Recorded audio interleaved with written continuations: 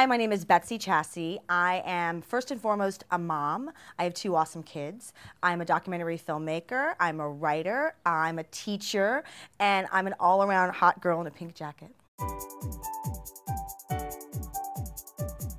Betsy I love because, like Estranged, Betsy just tells it how it is. She really loves to turn things on its head and challenge your ideas about life. Book for anybody that might be going through a life-altering experience, something that you need to rise sort of from the ashes from. Betsy, welcome. Hi, thanks for having me. Give us the lowdown on how you came to write this book, Tipping Sacred Cows. Well, you know, we all have a moment in our life when it brings us to our knees and we hit a crisis. And for me, this book is about started with the divorce. You know, I was married for 10 years. I had the life. I had the husband, the home, the cars, the kids, all of that. And what ultimately happened is it came crashing down.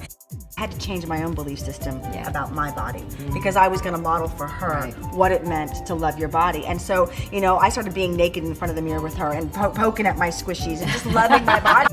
I got divorced at 41 years old. And it was scary because I had 2 very small kids and I'd kind of left my career behind so that I could be a housewife. And so all of a sudden I was financially responsible for these 2 children. I think that for me, you know, one of the hardest things about having a baby, having my first baby, was giving up that practice, that morning time. Because, you know, babies don't really follow a schedule.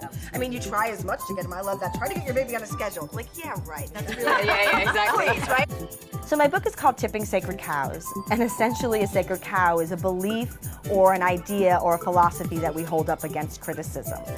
We have a tendency to have these beliefs about who we are. Perfect wife, perfect mother, perfect PTA mom, whatever you want to be, and we try to live up to those. And oftentimes we feel like a failure. So for me, I had to just take a step back. Okay, I'm divorced, I'm now going to be a single mom. How do I create that life for myself and make it feel wonderful and successful? My daughter is going into preteen, which clearly means she's eliminating happiness for a while, apparently. Right. All she's going to be is really pissed off at everyone who talks to her. I have found in my own life that when I let go of the mask, of being the cool bleep girl, of being the filmmaker, of being the mom with the nice car and the nice house, or all of those things, when I got really connected to my heart and who I was, and I started just sharing that with everyday people, I really felt connected for the first time in my life. For me, getting in the car for an hour and a half without my children is like going to the spa for a Yeah. My book is a lot about this tendency to have 3 easy steps to the solution. Right. Like, we're going to be in a rush. Like, if you do these 5 things, everything will be great. Divorce is hard, and it's going to take time. Give yourself time to process. That doesn't mean to wallow in your misery and to become the victim for the next 20 years. Do the work and give yourself the time to process. And that's really what my book is about for me, my process of how I sort of found, oh, I am happy, I can do this. You know, that was a great period of my life, and it doesn't mean that it's going to define the rest of my life. And I can have fun, my kids can be happy. Wow, this is great.